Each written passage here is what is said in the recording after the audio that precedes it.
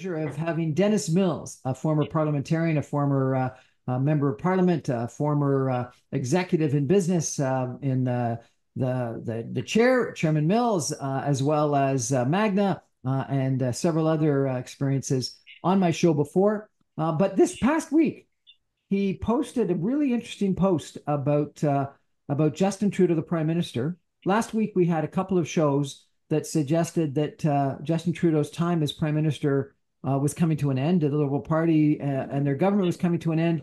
And Dennis had a different point of view that he published in a really interesting post in regards to who was fighting for Canada. So I thought it would be really important to have Dennis Mills on to talk about his point of view about what's going on in Canadian politics right now. And Dennis, it's an honor to have you again, and it's an honor to have you as my 5th year anniversary show.